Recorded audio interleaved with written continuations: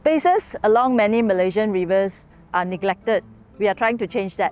My name is Win Hee. I'm 47 years old. I'm the Program Director of the Klang River Festival. Today we are having tree planting workshop. We wanted to get people to come and experience why it is important to plant trees and why it is at the riverside. Today we are planting Hopia odorata, a native species from the forest. We choose the species because it will grow in the area, benefit the soil, and then make the banks stronger.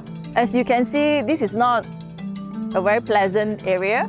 It looks like there's a lot of rubbish around and then there's a lot of weeds around. Klang River used to be a means of transport to transport things from Port Klang to KL. But because of the highways and high-rises, people do not use it anymore. Now that we tend to forget about it and it become the biggest longkang in the city.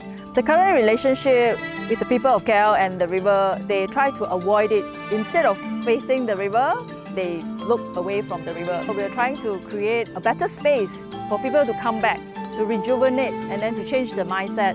We hope that we could start in this area to create like a model as an example, to encourage the community to appreciate the riverside and then to rejuvenate it. When we create a community, a strong community in this area, we hope that other communities will copy as well.